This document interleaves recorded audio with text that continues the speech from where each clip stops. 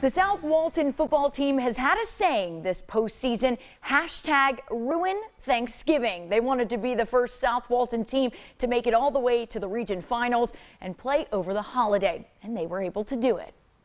It means a lot. It's something that the school's never done. It's just an incredible experience to ruin Thanksgiving.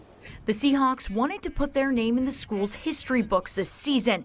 They have done that by getting to the third round of the 4A state playoffs, but they aren't trying to stop there. I played varsity since my freshman year, and we've been 1 week short of playing on Thanksgiving. I lost 3 years in a row in the second round, so it's very awesome to play in the third round and play on Thanksgiving, so it should be awesome.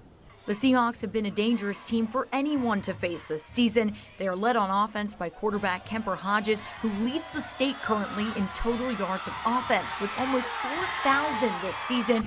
Wide receiver Cade Roberts, who recently broke the state record for career receptions, and wide receiver Pierce Sperling. But last week when they took on Baldwin in the second round, their offense struggled in the first half, but the Seahawks defense picked up the slack.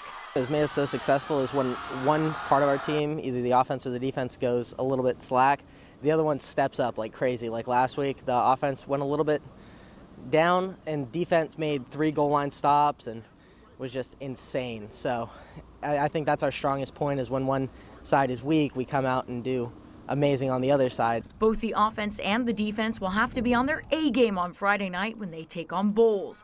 The Seahawks want some revenge on the Bulldogs because 2 years ago they knocked South Walton out of the playoffs in the second round entirely with a final score of 62-6. I've just been telling the guys, we can't come out and think, oh, this is Bowles or Powerhouse. We got to come out thinking we're going to win. I mean, 2 years ago we got off the bus and we kind of felt like we lost just getting off the bus. So we got to come out with a great attitude saying we're going to win this game. I think we have a great shot to do it.